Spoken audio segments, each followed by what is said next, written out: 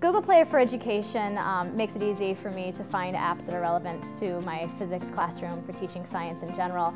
The reason why I personally chose tablets is because they've got so many sensors in them. So students literally can carry around a scientific laboratory in their backpack. You know, they've got magnetometers, accelerometers, barometers, all these different things. What I'd like to do today is to investigate the direction that acceleration acts on something that is spinning, like this. Ready? So this is what I'm going to ask you to do today. You're going to hold it out, but then what you're going to do is you're going to spin as smooth as you possibly can, and I want you to get a beautiful graph. And from that, we're going to measure acceleration, centripetal velocity, and also centripetal force.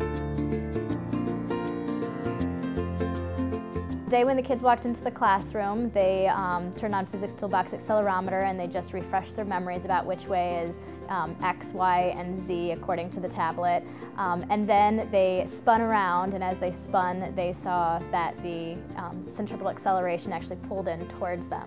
Once they did that, they took a screenshot of their data to save it, and then they imported it into Skitch, and they drew a force diagram, and then also calculated centripetal velocity and force based upon that data.